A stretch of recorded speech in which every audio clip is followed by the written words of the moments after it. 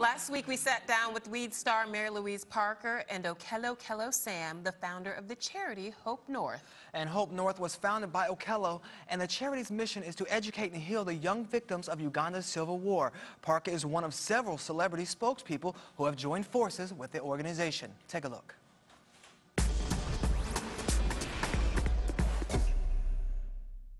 Hope North is bringing peace to Africa. One student at a time. One student at a time.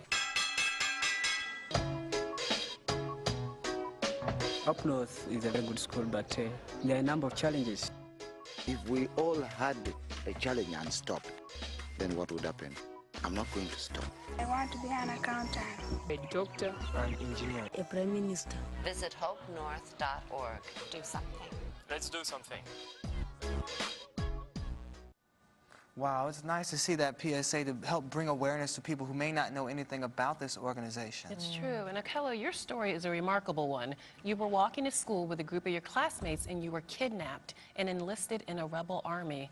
Can you quickly tell us what happened and how did you survive such a harrowing event? Well, the experiences are very detailed. Some of them are very challenging to remember, but, that is just a brief summary of my life, of my youthful life. That, you go through the experiences that all, child soldiers go through. And some of them are very challenging. Very challenging. Now, you were only 16 when you were kidnapped. Yes. And you were in captivity for nearly 2 years. Yeah. You managed to escape, so your story has a happy ending. And you went from child soldier to being a college student. How did that happen? And did you know that you would be able to survive such a tragic event? It's my hope. I always believe in challenging obstacles. So when you get an obstacle, that should never be the end of the road for you. And so because I kept on challenging different obstacles, and one of them was to make sure I escaped from captivity. I never wanted to be a soldier. I was captured. It took long. It took 2 years. I did escape. I wanted to be educated, and I made sure I went to school. And I could not go to school by the support of my parents because we were completely separated. Yes. So I used my performing arts so I joined a dance company, and because of my performances, I would be paid, and then I would use that money to pay for my education, and that's how I got educated. Well, I think one of the great things about your story is after you got educated, you now are working hard to help others get educated, and you've created a foundation, Hope North, which helps other former child soldiers go to school, get educated, and turn their lives around. Why did you decide to create it, and then why was it so important to you? Well, there are two reasons. One was in honor of my younger brother, because while I escaped, 10 years later, my younger brother was abducted, and unfortunately for him, he was killed. Okay? So that was one of the reasons that I started it, so that children like him could be safe. The second reason is that just like as a child who missed an important part of his childhood, I think every child should be given the opportunity to be a child and to be protected and to be able to achieve their aspirations in life and to be able to achieve their gifts. And education is such a powerful tool. Absolutely. To enlighten a person and empower them to achieve what they want to achieve in life. Well, your organization has attracted a number of people, a number of important, well-known people, including the lovely Mary-Louise Parker. Mary-Louise Parker, I love saying your whole name. Why was it important for you to become involved with this charity, and how did the two of you meet? You're incredibly close, clearly, now, but how many years have you known each other? Take us back to your initial meeting. I don't even remember how long it's been, but Okello is so compelling, and part of what's so compelling about him is, despite everything he's been through and his story, he's so hopeful, and he's so resourceful, and wants to create different circumstances for other people. And that's really infectious, and I just think it's impossible not to be inspired by that and want to help. I just find him You know, and now I just feel like he's one of my best friends. So. They're your best friends. Was But it just... the other thing that I want to say is that it's not just about my story. I think Mary-Louise is such a person with so much compassion and a lot of compassion for children. And I think because of that, she's really supporting our work. Right, I think she's a person with such a big heart. Well, it's good to have somebody with a big heart on your Yeah. team, but you know, most celebrities, they involved with things that affect them personally, like illnesses or things that they've overcome. But how does this story speak to your heart, and why did you choose Hope North as the cause that you decided to be a cheerleader for? Well, I think it's really easy to sort of read headlines or hear sound bites and feel a sense of separation or a disconnect of things that are, you know, the atrocities that are happening really far away.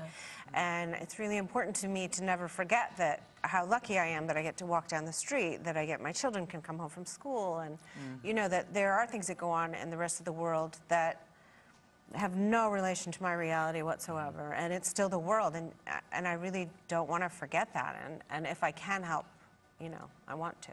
Well, your world is a very glamorous one. Do the people... Not my personal world. Not your personal world, but your life on camera. Right. Do they have any idea at Hope North who exactly you are? I don't think so. I mean, I think they just know that I'm this They're not watching lady. weeds there. I don't know, do they? No, yeah, They we know have that I shown wanna them a help. few things, but the most important thing is that they know that someone actually really, truly cares for them.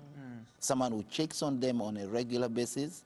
It's not just about supporting, but it's about checking on them and trying to know how they're doing, what is going on in their lives on a daily basis. And I think like every child, that's the first thing they want to know, the love. Is there someone who cares for me? It's true. Well, just sitting here and off stage before we even started, I can see the relationship that you all have with each other, and you know, the kind of care that you have put into this organization. I know some people may think that celebrities only get involved for publicity stunts and various charities, but it's clear that you've joined this for a bigger purpose. Well, I have some resources to, you know, I'm not Madonna, so I can't, I wish I had her magic wand, you know, and she works very hard and does a lot of good for the world, you know. My resources are smaller, but I want to help. It's just, I am moved by the story, and I don't see how you could not be moved by it and horrified by it and want to help. And now the school is based in Kitwanga, is that correct? Yes, it's based in Kitwanga in Kiriandongo district Okay. in northern Uganda. And why there? Why did you choose to have the school there? There are two reasons. One is that it has an historical reason that was a route that the Luo people used to move from Sudan down to northern Tanzania. Okay. But the most important reason is that the war was in the north of the Nile. Now, as soon as you cross the Nile, it was safe. And so we decided to put the school there because then the children were safe from the rebellion. Because you don't cross the Nile. The crocodiles, yes. Wow. That's what we tell my son. Well, how do you put this in perspective for us? Like, how many children are affected by this issue, and you know, how many have you saved thus far?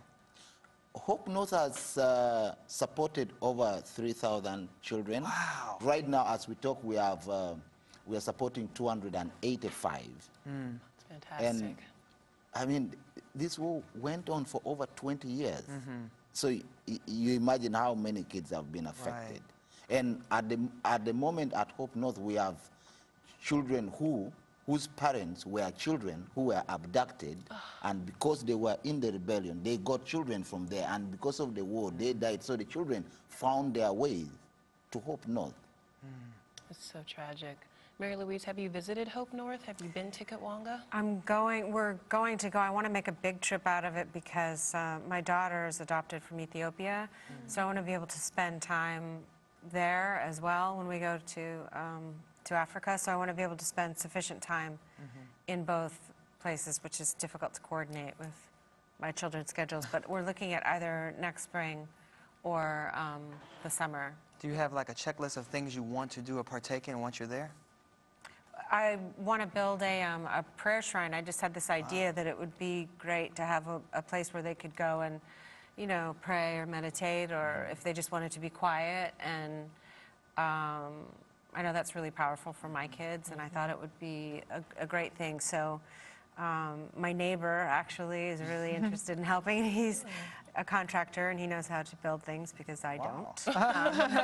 And he wants to come, and he takes a village. You know, I'll talk to anybody about it. You know, anybody who wants to come. And Hunter Parrish, who's on my show, he wants to come as well. So we're gonna try to build a place for them. Well, I think that's an exciting thing that you say it takes a village, and you are, basically giving everyone out there an opportunity to help with the scholarship circle, where you're actually explaining this a little bit more and how people can partake in the scholarship circle. Well, it makes it in a way more personal and more specific, so you can go to the website and they will give you a password to access profiles of the students. So you can browse the profiles if you want and see if you connect to one student in particular, and you can choose to sponsor them. So it's a way that people can, some people need it to be a little bit more tangible and a little bit, feel a little bit more real, as opposed to just sending out, a donation. They feel like they don't know quite where it's going. So in some ways, for some people, it's a really effective way to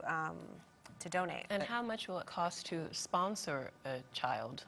I think it depends on for how long you're going to sponsor them. And I mean, to what extent you want to, but I think there are, nominal ways to give, and then there are obviously more extensive ways to give, but surprisingly, it doesn't take that much to help enormously. So people should know that, not be daunted by signing on, thinking, oh, it's going to run into a lot of money. It doesn't take a lot to help to do so much. It's good to hear. Well, we're definitely glad you guys are giving back, and we can't leave without two things. That's been in the news, all in the headlines, and how there is a real-life weeds mom I just heard living in Westchester. Literally this morning, I heard for the first time. Yeah, she was basically growing $3 million worth of weed, and this is a soccer mom from Westchester. Given that you're on the show, I know, right? Exactly. Given that you're on the show, Weeds, what is your thought on this whole crazy story? You'd be amazed how many times women have approached me and said, that was me. And one time, this woman came up to me and said, that's my story, and her daughter was standing next to her. She was about 17 years old, and she went, it's true. Oh, no! Oh, my God. That's funny. So I think it's maybe a little bit more common. It's not really down to just this woman in Connecticut, but... Well, you're fantastic in that role, and you're fantastic in this role. And Okello, I understand that you play a lovely instrument. You'll help me pronounce the name, and then you'll... Adungo. Adungo, yes. Adungo. Yeah. And you'll play us out with song? Sure. Thank you so much for being here. And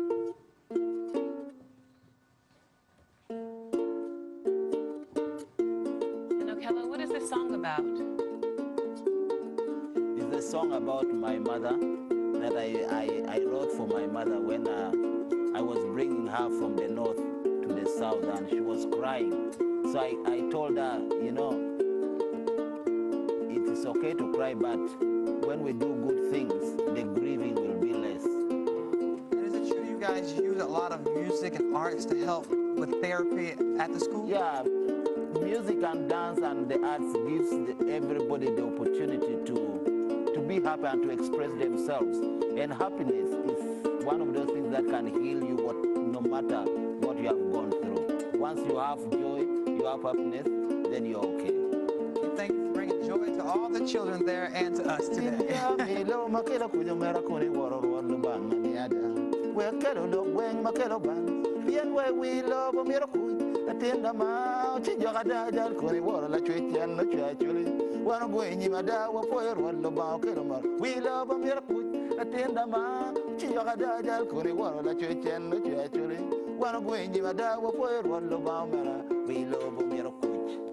All right. That was beautiful. That was beautiful. Wow. Thank you Great so job. much. Thank you for sharing that and your story with us. Thank you, and thank you both for being here, and good luck with all, and please let us know how we can help in any way. Thank you so much. Thank you for featuring him. Oh, and you. Thank you. Thank you. Well, you're watching Arise Entertainment 360.